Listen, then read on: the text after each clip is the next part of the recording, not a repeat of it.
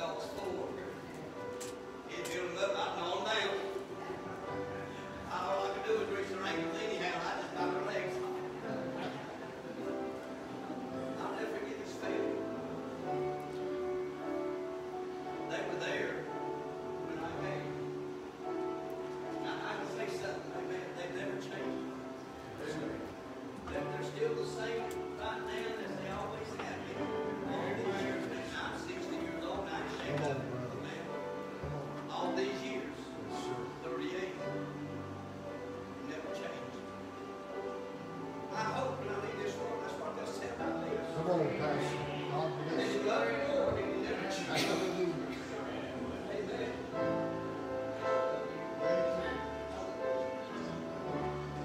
I remember when John was living. I remember when Bobby, his daddy, the pastor, was running around our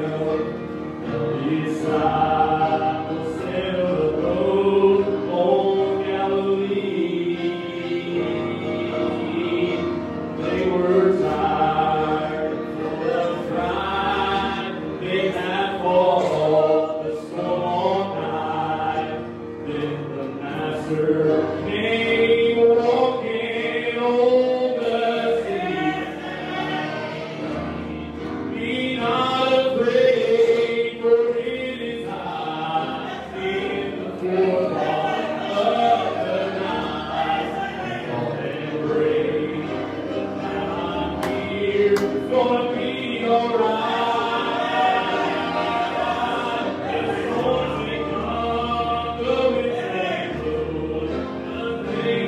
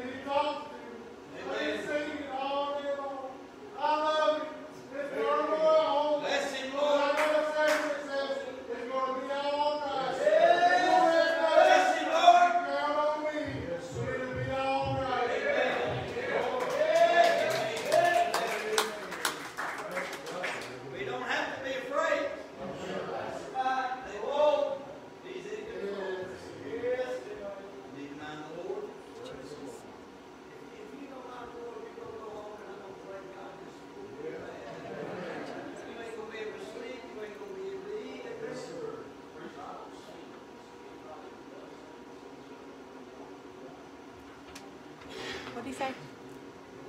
What'd you say? Yeah. There you go.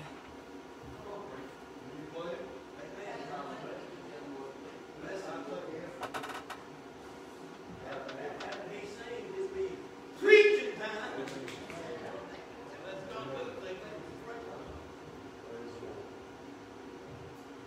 Lord is good.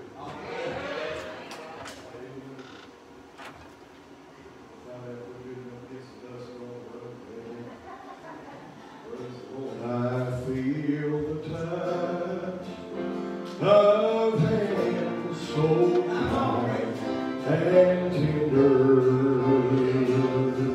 They're leading me in paths that I must trod. But I have no fear, for Jesus walks beside me. Sheltered safe within the arms of God. Sing it with me. So let the storms rage high, the dark clouds rise, they won't worry me, for I'm sheltered safe within the arms of God. Oh, I'm glad He walks with me, and none of earth shall harm me. For I'm sheltered in the arms of God. One of these days soon I'll hear a voice. I'll close my eyes. We're all going to check out here one day. We're going to get down to the river and find us a place to cross. And I'll have no fear. For Jesus walks beside me, and I'm sheltered safe within the arms of God.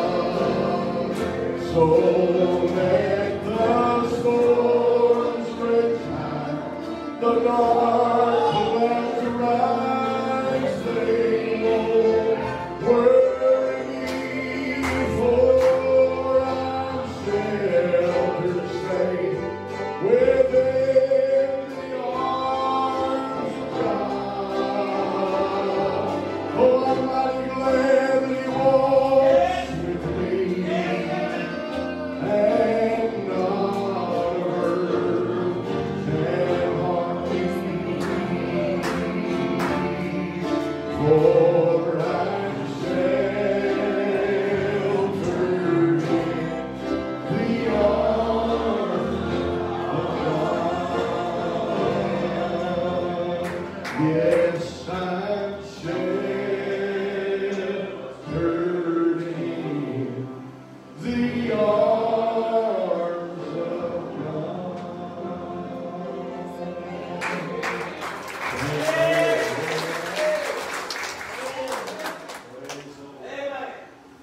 Well, it's been good to be here all day. We all tonight, we couldn't repeat it all night. That was good. You wasn't here last night. This thing went on the blink, and thank God they had a backup. And you know what? The preacher I talked today, the devil has fought. Now, if you don't believe in that, then you need to go down to the courthouse tomorrow and start to sue your brain for lack of support. Amen? That's exactly right. We fight him. He's not our friend. Paul said we wrestle not against flesh and blood. But you know what the devil does? He'll get people in the church mad at each other, so he don't have to do anything. He'll just sit back and eat popcorn and watch God's people act like fools, like all people. Amen. But our real enemy is not each other. Our real enemy not our fellow churches down the road. Our real enemy is the devil himself. And the devil hates what's going on this week. You know why? Because he knows what's going on in here would fix the problems in his country. That's exactly right. There's a whole lot wrong out in the world, but there ain't nothing wrong with what's going on in here. This is right. This is the only thing that will fix the woes and the ills of this. But the devil is fault, man, from the AC. But isn't God good? God's cooling it down a little bit day by day. And tonight He sent a good rain all day and just cooled it down. Praise the Lord God.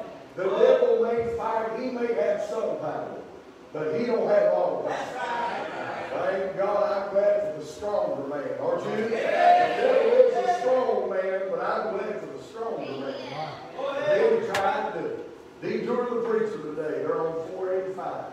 You know, the devil knows if he started at the top, it's like a domino effect. He just worked its way down. And I'm glad for that unseen hand. Goodness and mercy was following you today on 485. And then God sent an angel unaware, a man behind him in a pickup truck to push him out a little bit. God knows what He's doing. And I bless the Lord tonight. It's been good to be here tonight. It's been good to be here all week. I appreciate everybody that's been here. Appreciate you being faithful. And I appreciate all your kindness from gift baskets and gift cards and whatever else. Dr. Pepper, peanut M&Ms, and popcorn. Praise God. That basket about got all gone Monday because me and the preacher never did get to meet and eat. We didn't eat till Tuesday. That basket's about all gone. Amen. Praise the Lord. But I thank you for every act of kindness, your prayers, your support to the meeting. And that's the purpose of having a meeting. If whether or not any other churches come or not. As a pastor, when the Lord lays on my heart to schedule a meeting, and I settle in my heart who the man for the hour is, I mean, doors are open. Now, it's different now. You can't send out announcements like you used to because of all that's going on. But whether or not anybody else comes or not, I want our people to get revived. Amen. I want me to get revived. Praise God. And I appreciate you being here each and every night. Somebody's been here every night this week. And I'm grateful for that. And I'm thankful. We're living in different days, aren't we? I mean, we're living in days unlike any time I can remember in my 53 years, soon to be 54 years in a couple of months. I never remembered any time like this in my lifetime. I asked my 88-year-old mom a couple of weeks ago, did she remember anything? And she said, well, it may have happened, but I was probably so young I don't remember. I don't know that anybody's ever faced times like this. And that's why you need to pray for God's men. Because we're doing the best we can. Amen. You think it's easy, y'all jump up here and look at what we have to look at every week. That's exactly right. Amen. You say, I wouldn't say that. That's why God called me and He called you. Amen. That's exactly right. You think this is easy, but no man in his right, ever loving mind would ever do this if God didn't call him to do it. Because everybody's an expert except the one that God called to do it. Amen. And a man come to me a couple weeks ago and started going just down on this. And I stopped him. I said, I'll ask you a question. How many churches have you ever pastored? Got real quiet on the other end of the phone. I said, how many sermons you ever studied here preached by the pulpit? Got even quieter. I said, isn't it amazing that the ones God never called know more about it than the ones God did call? Just shut up. Amen. Amen. Just shut up. Don't get your prayer closet. Get your heart out with God. Amen. Because we're living in different days. Amen.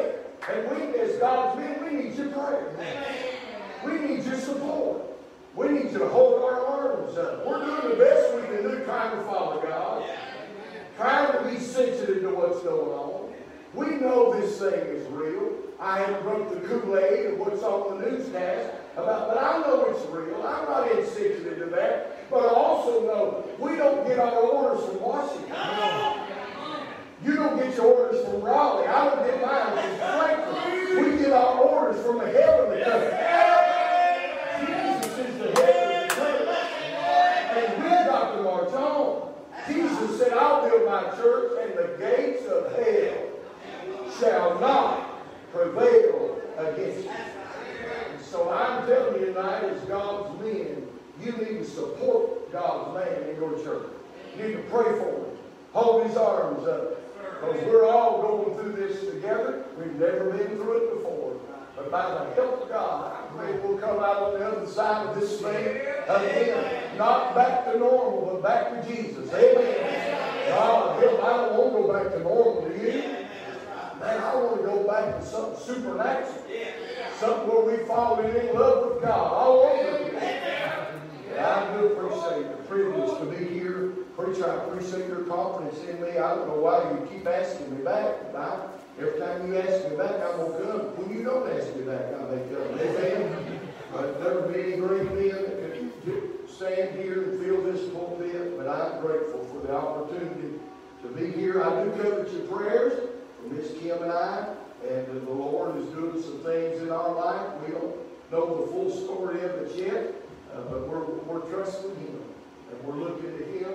I told Him that 26 years ago when I surrendered full time to the ministry. I said, God, I'll go wherever you want me to go. I'll do whatever you want me to do. And I still mean that as much tonight as I did 26 years ago. I just want to be in the steer of His will, don't you? That's the safest place in the world. So pray for us as we pray for you. Well, I came tonight, and I wanted to preach Psalm 84, verse 6. I'm not going to preach that, but I wanted to. Well, the Bible said that passing through the valley of Baca, they dug some wells, and the rain came and filled those pools. And I want to preach on that valley of Psalm 84, verse 6, the valley of Baca. And had I preached that, I would have preached on the God of the mountain is still God in the valley. And then when the Lord didn't give me liberty for that, I thought, well, I might preach Revelation chapter number 1, when the writer there, John the Beloved, said that Jesus washed us in His own blood from our sins, and He's made us kings and priests together.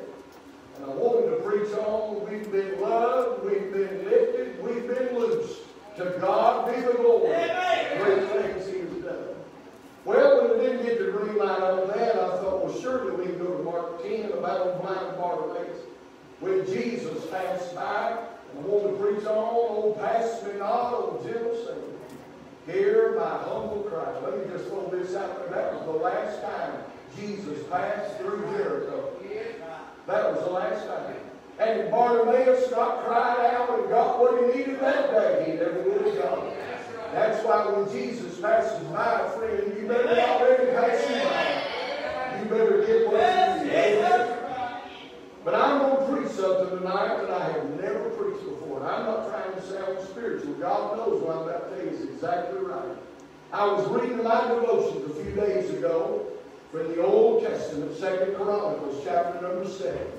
And a phrase in one verse just grabbed a hold of me, and I have not been able to get away from it for the past 2 days. And I'm confident this is what the Lord, on my final night here of this meeting, would have me to say, have me to preach to you. So if you have your copy of God's Word, 2 Chronicles, chapter number 7.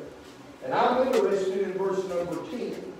And we all know what verse number 14 has to say. And we all know that application still applies today just as much as it did 5,000-6,000 years ago. I say again what I said last night. I know all the Bible was not written to me, but it is all written for me. There are things in this Bible that God wrote exclusively and specifically to His people. But even when it's not written to me, I can still find application. Amen. Paul said in 1 Corinthians 10, these things were written for our example and for our admonition. So even when something doesn't apply to me directly, I can still learn a principle from it and apply it to my life in a practical way. So I know 2 Chronicles 7:14 is Solomon's charge to God's people, the children of Israel, the people, the Jewish nation. I get that. But I do believe tonight it also applies to all of us as God's people. Because you know the book of Romans, chapter number 9, 10, and 11, and we're reminded there that now as Gentiles, we've been grafted into that vine. Jesus came to His own, the Jews. his own received him not. But aren't you glad, thank God, that he opened the door to a bunch of lost Gentiles like you and like me. And now by grace through faith, we get adopted and we get accepted and we get grafted into that heavenly vine. And now, spiritually speaking, Abraham is our spiritual father. He's the father of the faithful. So I believe 2 Chronicles 7:14 applies practically to you and I tonight. If you're saved, you are a child of God. If you're saved, you're in the family tonight. You are one of God's people. And so I believe that still applies. If we would humble ourselves and pray and seek God's face and turn from our wicked ways, I have no doubt God would hear from heaven. I have no doubt God would forgive our sin and heal our land. Let me just throw this out there by way of introduction. Revival does not start at the White House. Revival starts at God's house. Then it goes to my house. And it goes to your house.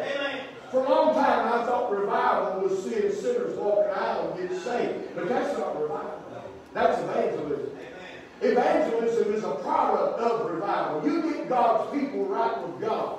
And we'll go to work, and we'll go to school, and we'll go to our neighborhood, and we'll sow the seed. You know why people don't share their faith no more? They're backsliding. They're not right with God. You're ashamed of the gospel. Why? Because the gospel is light, and light exposes darkness. And you don't have to beg people to tell people about Jesus when they're living right with God and walking with God. That's what revival does. It gets us back where we need to be. And as a result of that, sinners get saved and walk the aisle. But it starts with God's people. But that's not my message tonight. My message is found in verse number 10.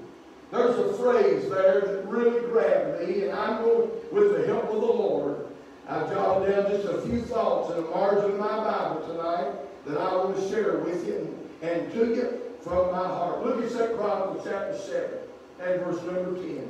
And on the 23rd day of the 7th month, he sent the people away into their tents, glad and merry in heart, for the goodness that the Lord had shown unto David and to Solomon and to Israel, his people. There's a phrase in the middle part of that verse. He sent the people away into their tents. In other words, he sent them home. It's time now to go home. The temple has been built. It's been dedicated. Church is over. Now it's time to go home. And with the Lord being my helper tonight, I will preach on this thought in the form of a question.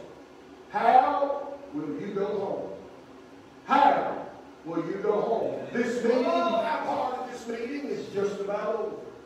And you're going to leave here tonight in some shape, fashion, or form, one way or another. I pray you'll leave closer to God than you were when you came on Monday night. But all of us are going to go home in a little while. How will you go home? Father, we thank you for the day. We thank you for the week. We thank you, Lord, for what you've said to our needy hearts.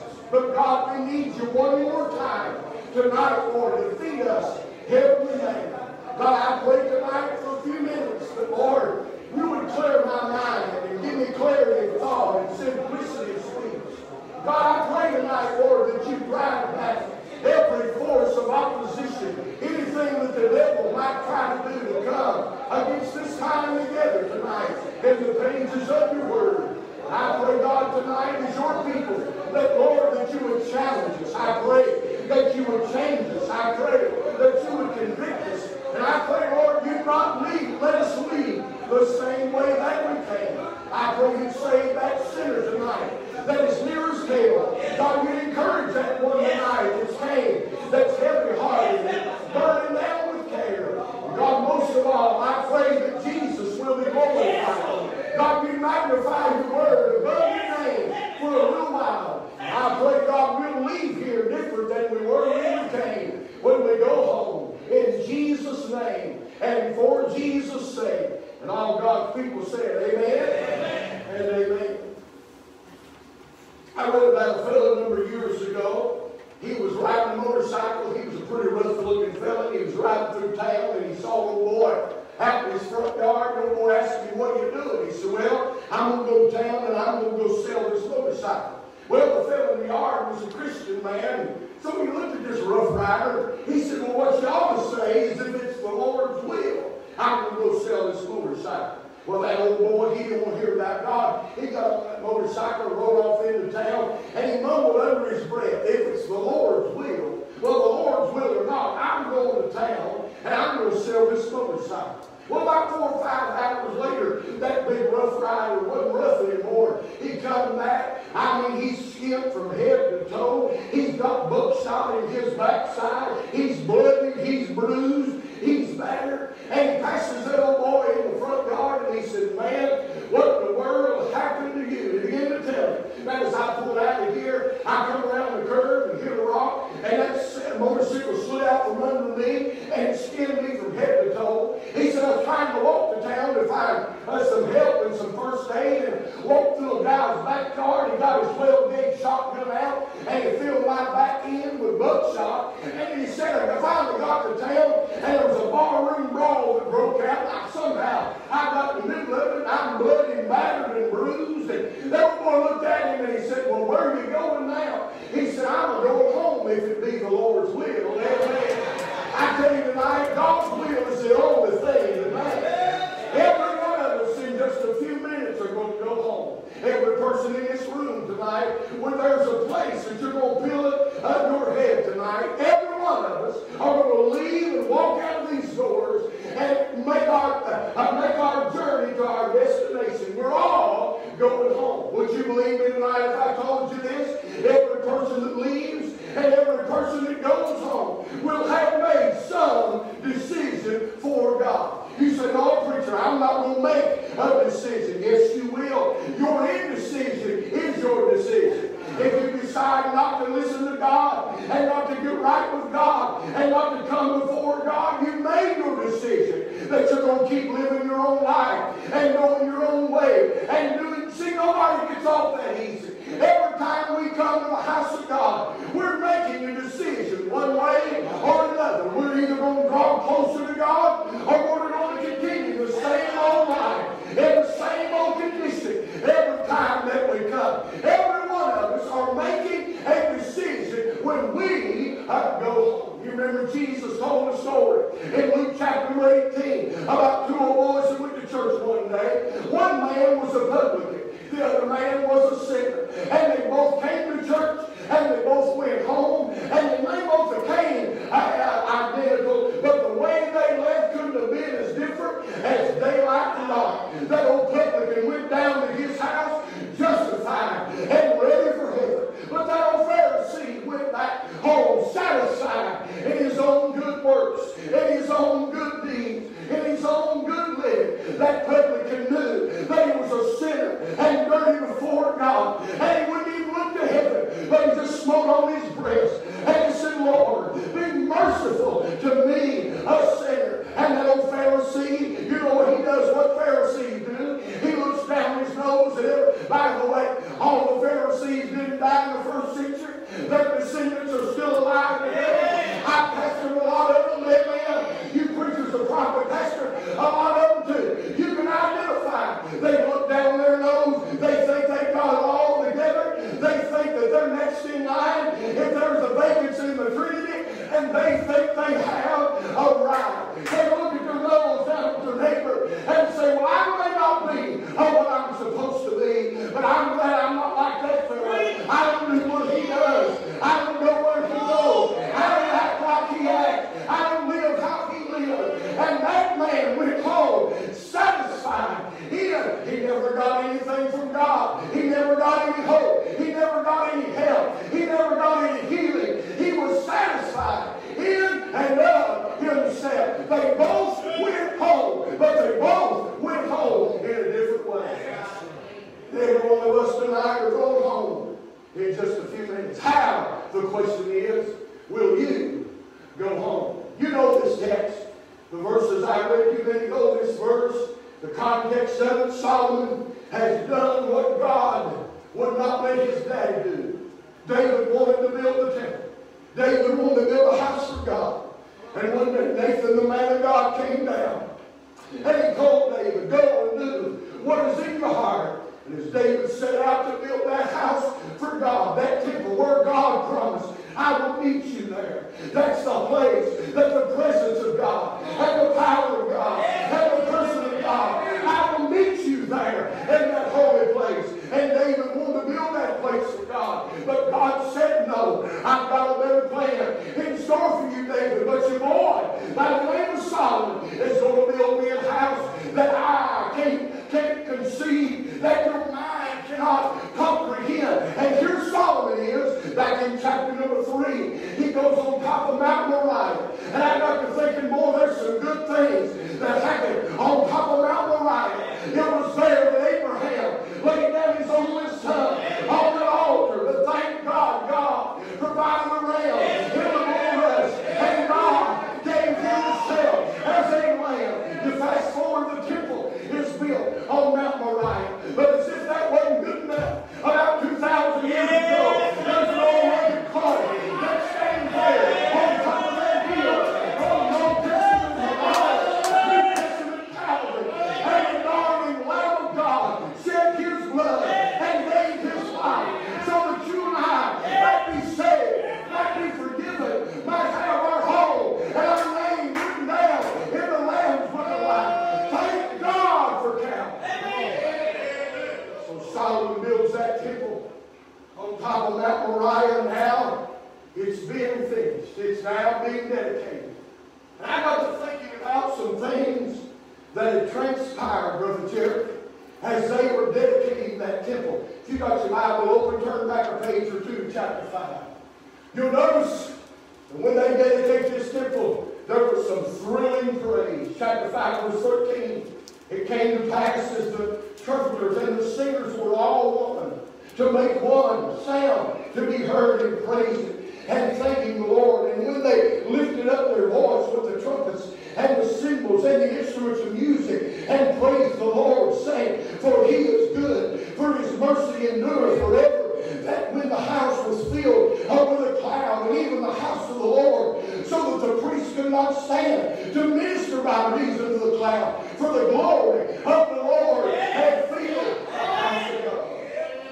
In other words, they see what God has done. They see what God has approved and what God has anointed and how God has his hand upon everything that transpired. And so they did what God's people ought to do. They started to give him praise. And they started to give him glory. And they began to sing, for the Lord is good. His mercy endureth throughout all generations. Well, there's a word that caught my attention there in verse 13. And it's that word mercy. Do you see it there? For his mercy endureth forever. I got to thinking, thank God. I'm glad I got mercy, not justice. I'm glad I got what I didn't deserve. I'm glad God didn't give me what I didn't deserve. I deserve justice. I deserve judgment. I deserve the wrath and the condemnation of the thrice holy God. But thank God one day mercy walked in the courtroom and said, I'll die in his place. I'll pay for his sin. I'll take his cross. Thank God for mercy. Thank God for grace. That's why we ought to give him praise. That's why we ought to give him glory. If he never did anything else, he's already done more than enough. For us to praise him for all eternity. Yes, sir. For all that he's done in Jesus Christ, who loved us and gave himself for us. I said the other night, I know there are folks that get nervous when it gets good. I get nervous when it don't get good. Somebody help me right there. Oh, I like it when my favorite preacher shows up, the big preacher.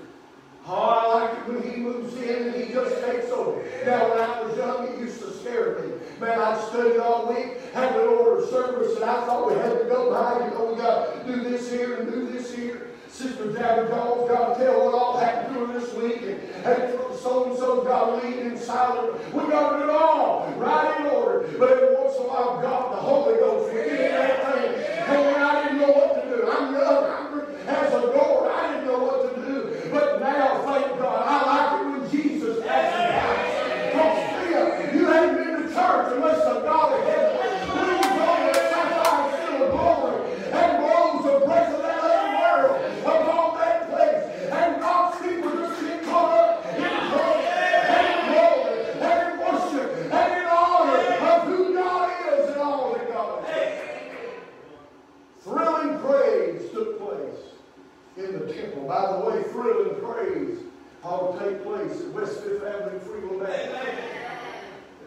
place at Chesney Freeway Baptist. I'll take place at Springwood. I'll take place at First. I'll take place at Calvary. It ought to take place every time God's people come together. We're not here to bring attention to ourselves. I know a lot of people, you know what bothers me?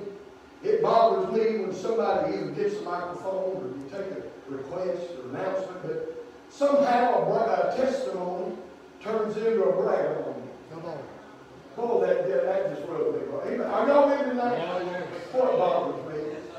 Somebody just wanting attention, just wanting people to know how bad they got. Everybody's got problems. Look up in here now. Amen. Everybody's got problems.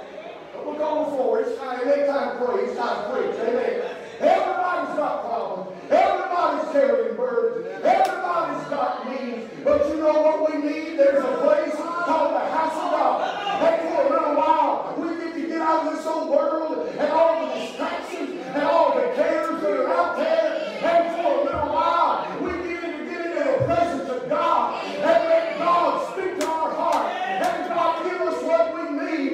And it lifts us up above the standard of this world. And it takes our eyes off the news. And it takes our eyes off the culture. And it lifts our eyes up to glory. And it's the living God who is worthy to be praised. And we give Him glory. And we give Him honor because of His name. Oh, there was thrilling praise in the house of God. I've had him tell me, preacher, I don't know why it's got to be so loud. God's not deaf. No. And He ain't nervous either. You can go to a funeral home and be around dead stuff. We come in here, we're not having a funeral. We're celebrating resurrection. Now your God may be dead, but mine ain't. Your God may not be working on your behalf, but I got one tonight that is seated on the right hand that remembers me on high. He ever lived to make intercession for me. Thank God. That's something to give God praise. It was a time of thrilling praise. Look down at chapter number 6, verse 1. It was not only a time of thrilling praise, but it was a time of timely preaching. Look what Solomon said, chapter 6. Verse number 1. The Lord has said. In other words, God has the microphone now. Yeah. Solomon's not giving his opinion. Solomon said, this is what the Lord has said. Is that not what preaching is? Amen. Is that not what this sacred desk is for?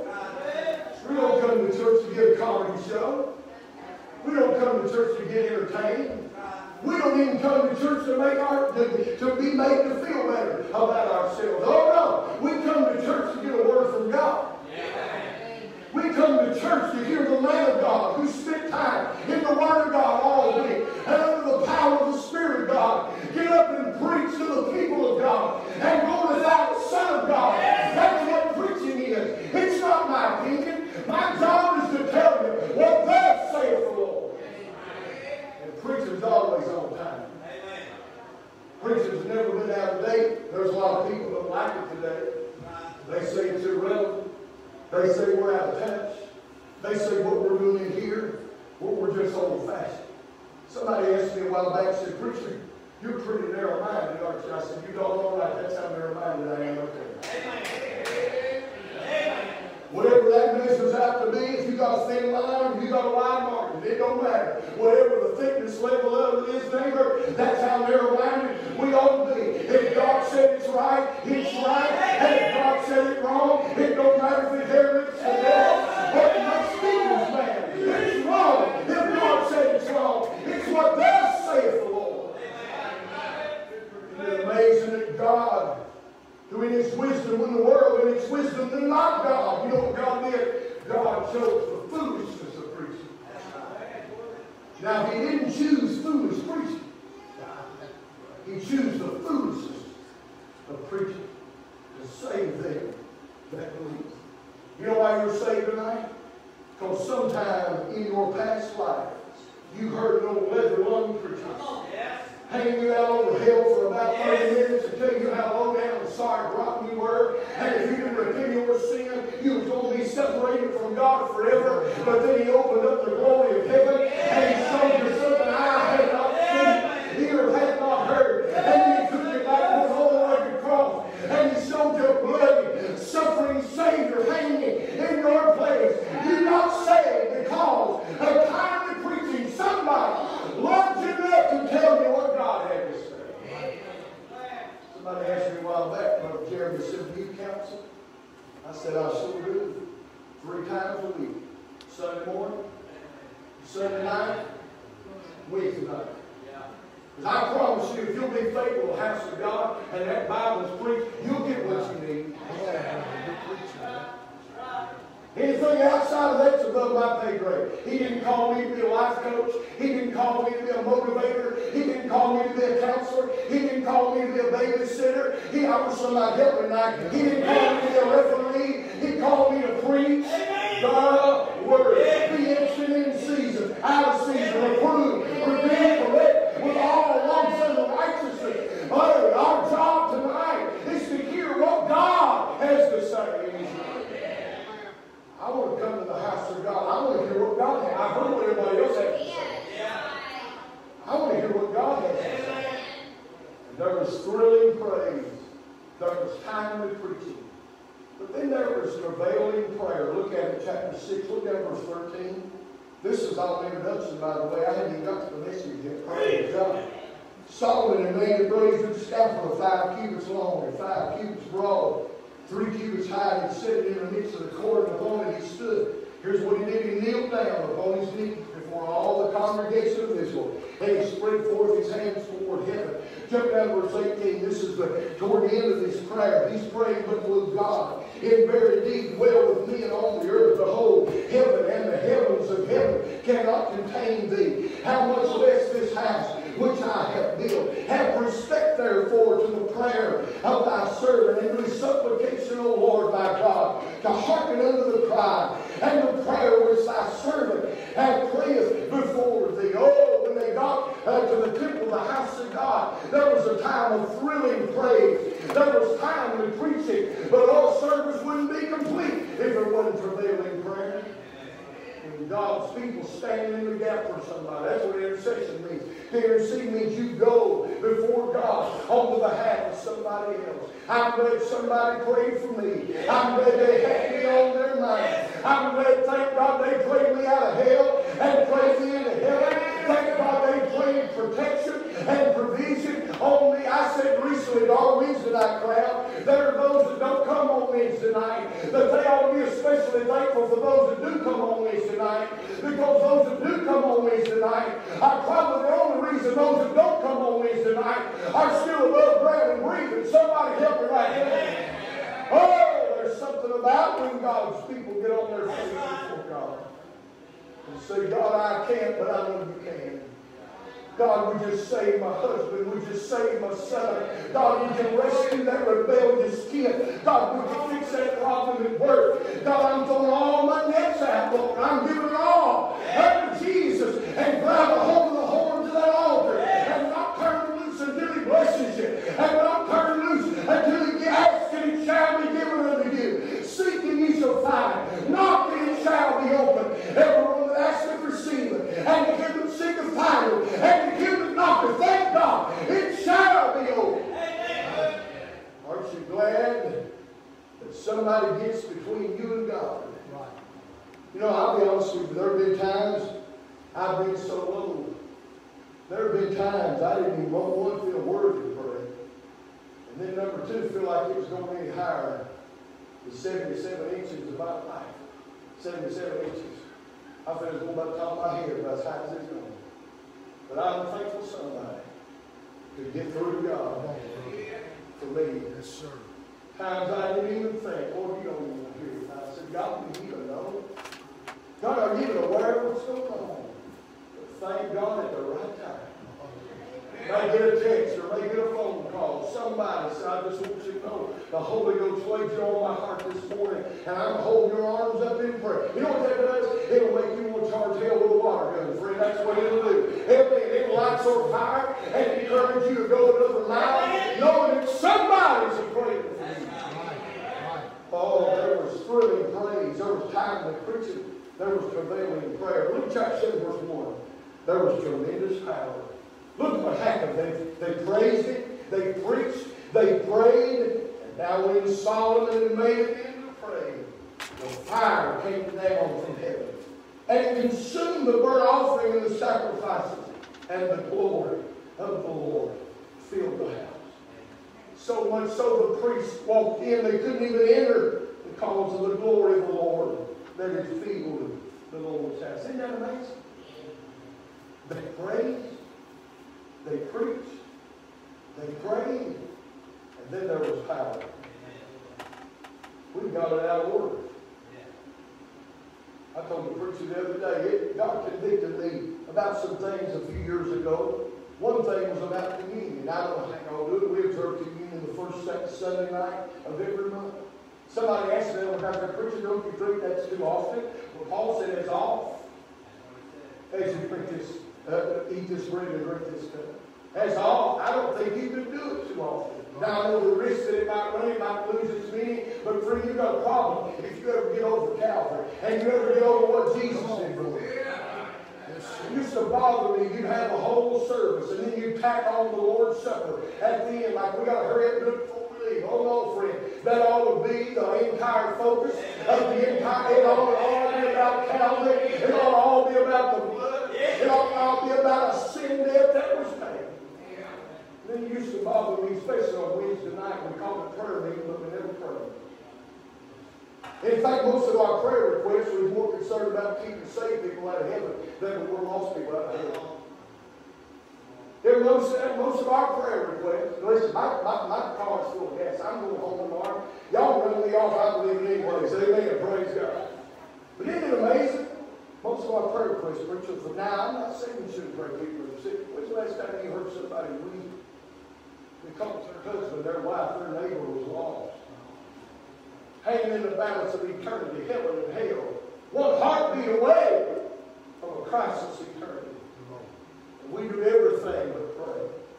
Man, eat me alive. Eat me alive. And so Wednesday night, that's what we do. When I'm home, that we'll sing a couple of songs. We'll make a few requests, but we get that altar and we pray. What are you praying for, preacher? We're praying for 2 Chronicles 7, verse 1, that the glory of the Lord would fill the house. And that God would show up and show out and show off. And that God would just manifest Himself and make Himself known. Why? That's the only time that things are different when Jesus passes by. All you've done is God didn't show up. You've just gone through the motions and you've gone home. And you came in at 11 o'clock sharp. You left at 12 o'clock. No, why? Because He never passed by. Oh, but when He passes by, and the glory of the Lord fills the house, there's power. Oh, there's resurrection power. There's soul saving power. There's burden lifting power. There's soul winning power. It's all the power of God when He shows up and helps us. Poor like me. We try to manufacture it up, don't we? Maybe if we got back to praising, we got back to preaching, we got back to praying, maybe the glory of the Lord filled the house again. We would see God do in 5 seconds what we couldn't do in 5 years. Right. We're trying to do our human ability, in our own human strength, in our own flesh, human talent. We're doing less than we've ever done. We've got more than we've ever had. I'm talking about the church. We've got more tonight than we've ever had in human biblical history. But though we've got more than we've ever had, we're doing less than we've ever done. We've got social media, we've got technology. Thank God for that. I'm not going to lie. I thank God for the gospel's going around wherever it goes. I thank God for that. But these early churches, they didn't have none of that. But you know what they did have? They had the power of God. They turned their world upside down. I'll say they turned it right side up for the glory of God. Why? Because God's power rested upon them to the point they told them, we don't want to hear the name of Jesus anymore. Peter and John said, well, we can tell you what we've seen and what we've heard. You can throw us in prison. But we're going to have church. Right. Amen. Well, about 3 of you believe that. Yeah. You can throw us God. We're going to sing, we're going to preach, we're going to pray, we're going to praise, and we're going to wait on God to do whatever God can do. There was thrilling praise, David. There was timely preaching. There was prevailing prayer. And there was tremendous power. That's all introduction. Here's the message. After all of that took place, the praise, the preaching, the praying, and then the power of God, they dedicated the temple. And it's now time to go home. How did they go home? We read in verse 10. He sent them away into their tents, glad and merry in heart, for the goodness that the Lord had done to David and to Solomon and to the people of Israel. Real quickly tonight, here's how they went home. Number one, they went home a faithful people. Look back at verse 8 and 9 there. Let me borrow your Bible over here, Dave. You share with the preacher. Verse 8 and 9. I'm getting old and getting tired. I feel like walking back up there. Amen. Verse 8, at the same time Solomon kept the feast 7 days, and all Israel with it, and a very great congregation from the inner end of Hamath unto the river of Egypt. And in the 8th day they made a solemn assembly, for they kept the dedication of the altar 7 days, and the feast 7 days. In other words, Solomon wasn't by himself. It says all Israel was with him. And they stayed there those 7 days. They were faithful. When you go home tonight, after this meeting this week, if you've been here all week, or even after tonight, I wonder, will you go home determined in your heart, I'm going to be faithful. I'm going to be in my place. God can count on me, and the man of God can count on me. I'm going to be faithful. You know what? We can't all do the same. I'm learning that every year I get a little older. As we get older in our body, we can't do everything we used to be able to do. Anybody else testify to that? I tell you one thing we all do. We can all be faithful. There are 3 crowds in every church. There are those that make things happen, there are those that watch things happen, and there are those that don't know what happened. I want to be in the crowd that makes things happen. You know how you make something happen? You got to be there. Don't be like old Thomas. Old Thomas missed out, didn't he? When Jesus showed up in that upper room and Thomas wasn't there, see, that was the first case of social distancing right there. That's what happens, friend, when you soak, because before long, it'll become spiritual distancing, and you'll miss out on the peace of God, and the presence of God, and the power of God. You'll miss out if you're not there. You can be faithful. In fact, if I remember right, didn't Paul say it's required? It's required in stewards. That's what all of us are. We're all stewards. We're managers of all that God has given to us. We're overseers. We don't own anything. We're stewards over everything. So what's required in us that a man be fair and faithful. I've made my mind up, and hear me, I'm not trying to draw any attention to myself, but it comes to my mind when all this happened, back in March, just like everybody else. I waited as long as I could wait to make the decision and not have service. And I'm telling you this tonight on record, because I've said it to my own congregation. Had I had it to do over, we never would have shut it down. Right. We didn't know then what we know now, but I tell you one thing, bless God, it ain't going to happen again.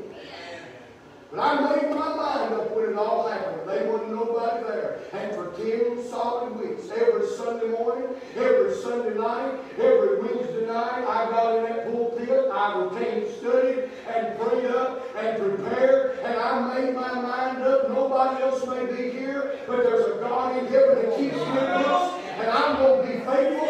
When we come on the other end of this thing, hey, friend, I want to be counted faithful. But I've done what God has called me to do. Nobody else there.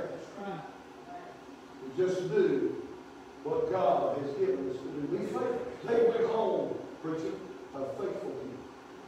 When you go home tonight, determined in your heart, I'm going to be faithful. It doesn't matter what comes out of that.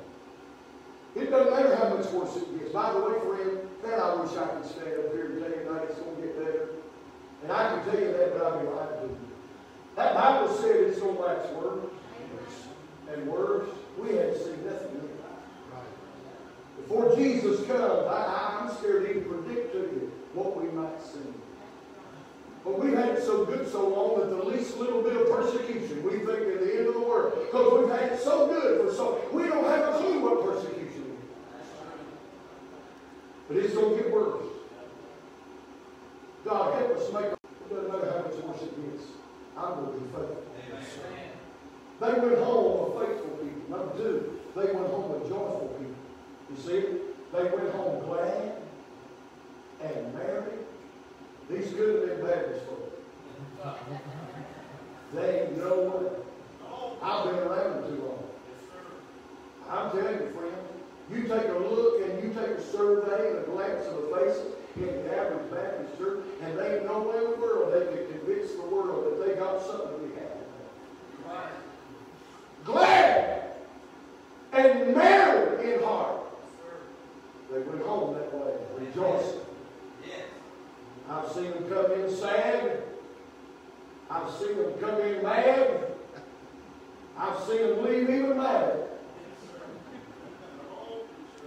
Every once in a while you'll see somebody get glad because they've been in the presence of God. They went home, faithful people. They went home, joyful people. I had a man years ago. I pastored in South Carolina. This is right before Noah was born. But one Sunday night, man broke loose. There was a fellow there. He was a Presbyterian. And he lived a few miles away, but he'd always come on Sunday night. His church didn't have Sunday night service. And he didn't like our style of worship. Personally, he wasn't really engaged, but he just, it was excitement that brought it. In fact, he told me one time, he said, I don't necessarily believe what you're preaching, but I believe you believe it, so that's why I come back. What he told me. And it got on. I mean, there was one Sunday night, and he told me that next week, he said, Preacher, I'm convinced. I looked around and I see people singing with smiles on their faces, shouting and rejoicing. He said, I'm convinced they don't know the depravity of their heart, or they wouldn't be that happy. And I told him, I said, has it ever dawned on you? It's because they know the depravity of their heart. It's because they know where they God found them and where He lives in them. It's because they know He made the dead that He didn't know, and I was dead I couldn't. It's because of that they were glad and merry in heart. He said, don't rejoice because the spirits are subject to your name. Rejoice because your names are written down in the Lamb's Book of Life. You ought to go home tonight joyful. Why? If for no other reason, it's because you don't have to go to heaven. If for no other reason, it's because you're saved by God's amazing grace. We ought to go home faithful. We ought to go home joyful. And number three, we ought to go home faithful. They were home faithful people. Why? Glad and merry in heart. Why? For the goodness that the Lord had done to David and to Solomon. And you know what they were thankful for? That God had been so good. Especially these people. The children of Israel. This is the crowd. They'd get in trouble. They'd cry out to God, and God in His mercy would deliver them. And they'd get right back out there. Before long, all the dust had settled, all the smoke would clear, and they'd turn their back on God again and worship some pagan idol. And they'd get in trouble and cry out to God, and God in His mercy would deliver us over and over and over, playing games with God, over and over and over again. So if anybody had something to be thankful about, it was these folks, because God had been good to them. And I remind you tonight, God's been good to you. God's been good to me. If you never did another thing, I have no complaints. I was there when He saved me. I wasn't in church. It's a Saturday morning. I'm ashamed to tell you where I was at when I was doing Friday night. But when I woke up Saturday morning, I can tell you this, I wasn't looking for God. But I'm glad He came looking for me.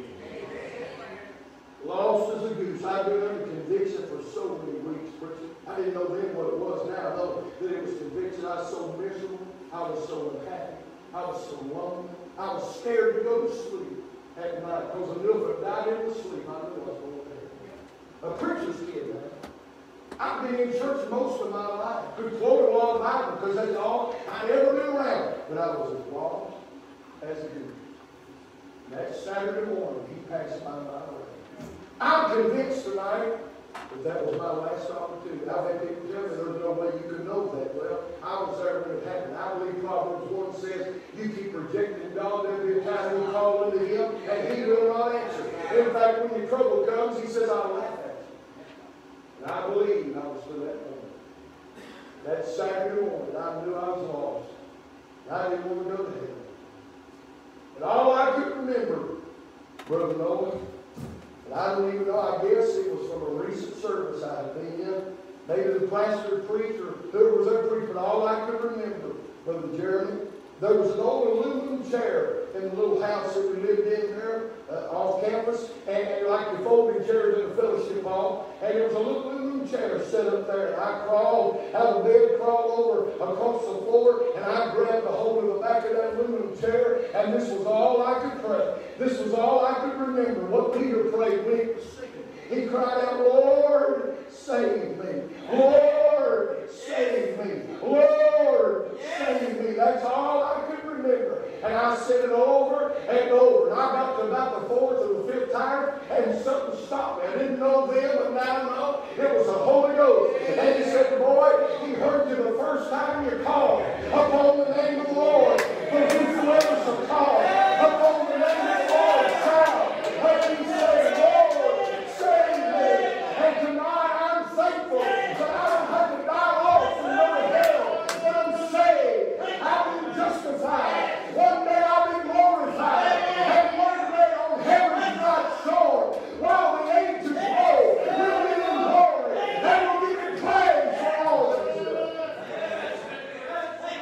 We ought to go home tonight a faithful people. A joyful people.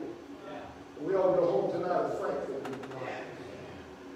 I was preaching up outside of Mount Airy a couple of years ago. A little camp called Jonesville, North Carolina. In a camp meeting. And heard the band, up in his 80s now, I guess. Before I preached, he got up there with an old guitar. He didn't look like he could carry a tune in the bucket, to be honest with you. But when he began to sing, especially when he told the story about what he was going to sing. He said how that he was lost and for many years had been a drunk, raised in a drunkard's home. So that's all he ever knew. Drunk, take his paycheck on Friday, he broke on Saturday morning. This drunk. He said, I believe he said 5 or 6 years he never drew a soda bread. That's all he knew. Of course, along with that lifestyle usually comes a lifestyle of crime. All that opens the door to. As a result, he found himself in a jail cell when they started. He said there was a preacher that would come there every Saturday. He'd have service there with them inmates, whoever wanted to come to that service.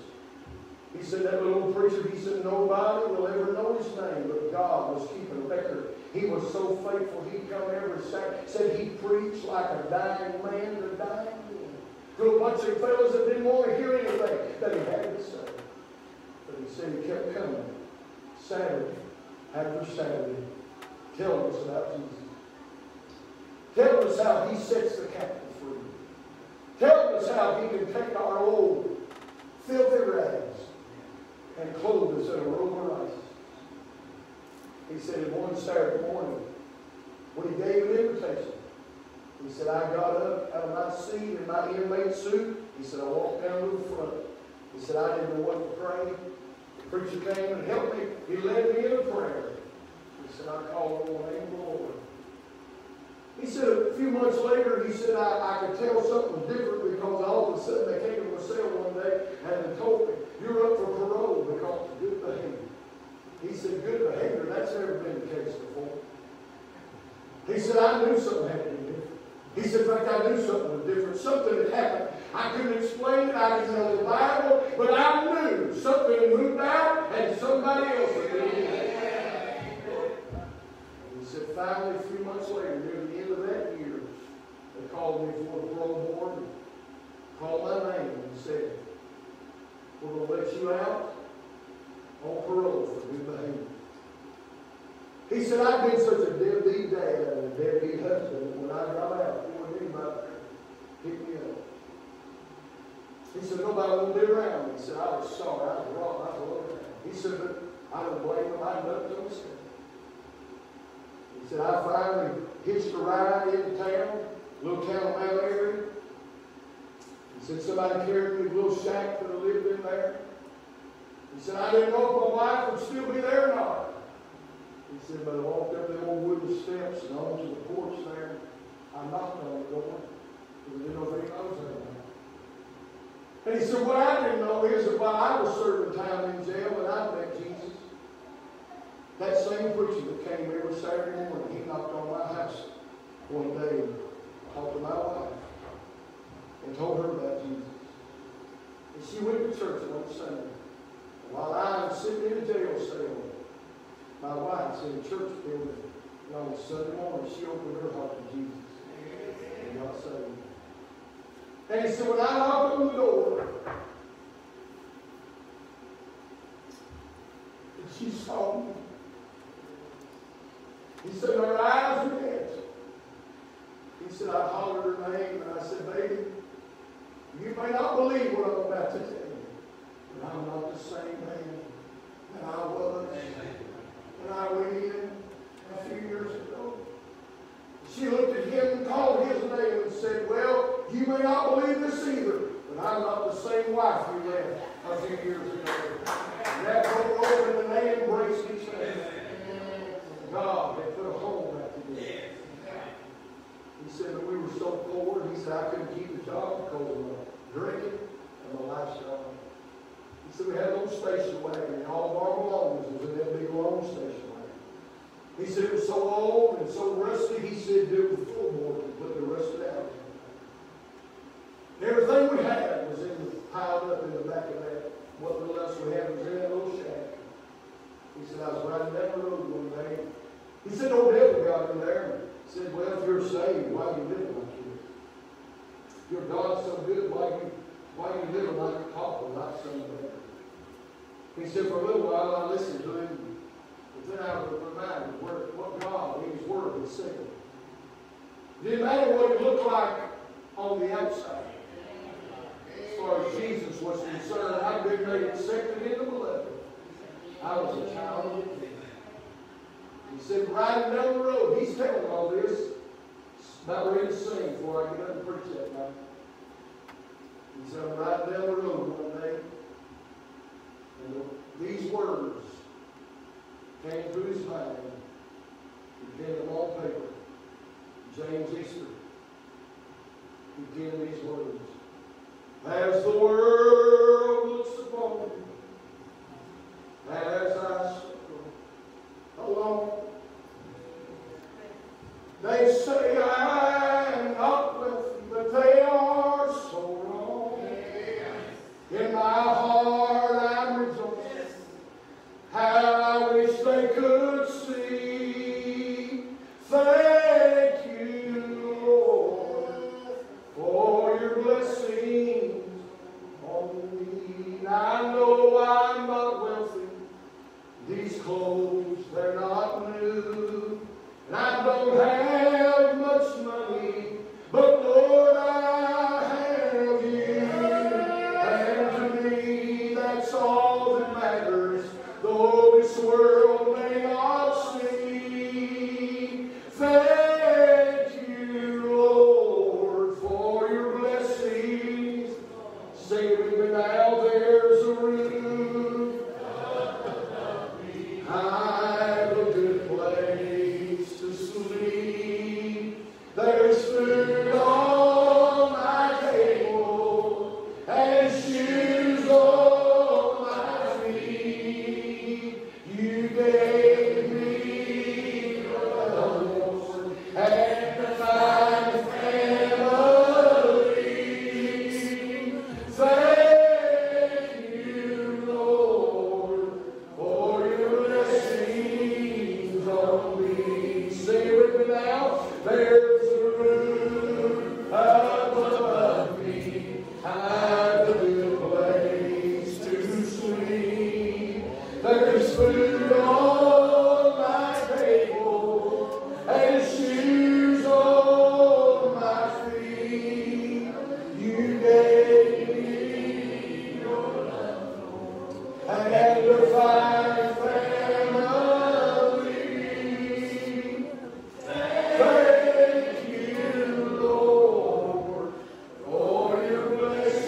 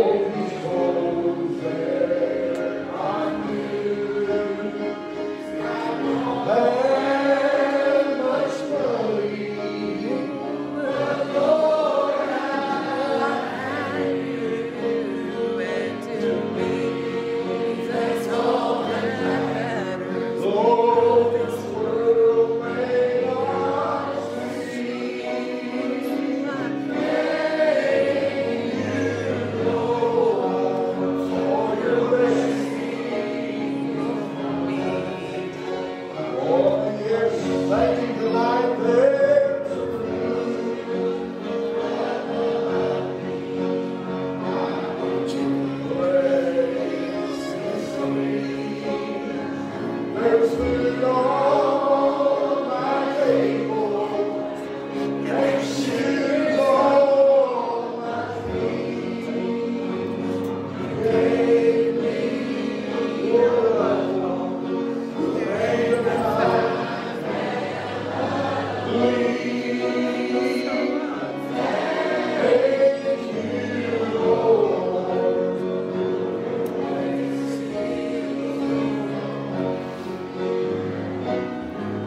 Thank you, Lord, for saving my soul. There it is. Oh, yes.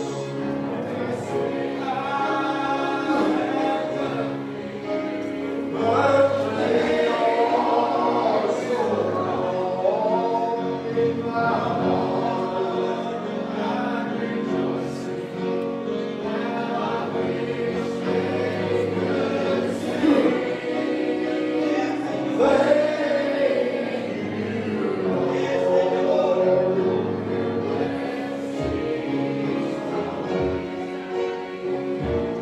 Don't sing it if you don't mean it, but if you mean it, lift your voice now. There's a roof above me. I believe. Oh yes, give me praise. There's food on my table, and there's shoes on my feet. You gave me your love, Lord, and the fine family. Thank you, Lord, for your blessing.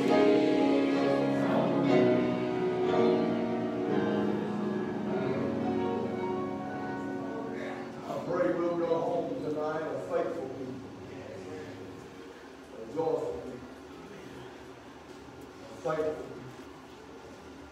Thanking God for His grace, His mercy in our lives. We got what we deserve. I can't speak for anybody else, but I'm pretty sure I wouldn't be here tonight.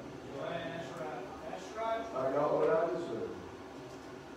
But I sure am thankful. And there have been so many times down through the years that I've even let Him down and failed Him. But He's always been faithful. Always been faithful. Even when I'm unfaithful, He's always been faithful. I've let Him down some more times than I care to even admit, but He's never let me down. I want to live my life thankful. Listen, I don't want to wait till the fourth Thursday of every November just because I'm sitting around a table full of food and giving thanks. Every day we live. Psalm 68:19 says, "Blessed be the Lord who daily loadeth us with benefits." Every day is a good day. Some days are just a little better than others, but every day is a good day. Why? Because of God's grace, God's mercy. Let's go home tonight faithful. You be in your place tomorrow night, Sunday, Wednesday. Don't none go with me, still I will follow. As for me and my house, we're going to serve the Lord. The decision's already been made. Fox News didn't make my decision for me.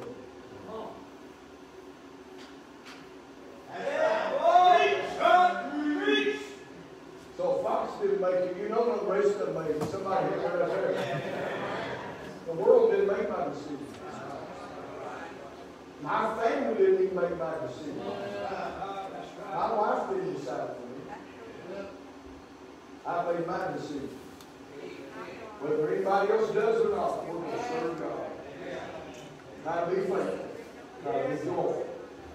Try to be thankful. That's what this world needs to see in this dark hour. God's people, faithful, joyful, and thankful. That we even get to have a part in this thing called the kingdom of God. I stand amazed. Not only did He save me, but He called me. I'm just amazed. I'm still amazed today.